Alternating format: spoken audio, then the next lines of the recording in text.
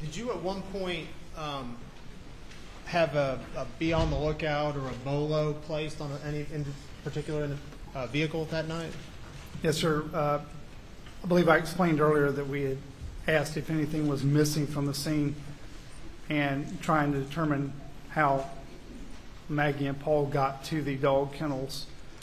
And after checking the F-150 that was in the picture that showed you earlier, the dark colored F-150, and the Ranger had a flat tire, neither one of those matched up. I actually asked Mr. Murdaugh if he knew how they got down there, and he said he wasn't sure, but they should have driven Paul's truck, which was described as a white Ford F-250.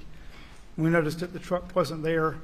It wasn't up until that point that Mr. Murdaugh, probably with everything going on, did not realize the truck wasn't there.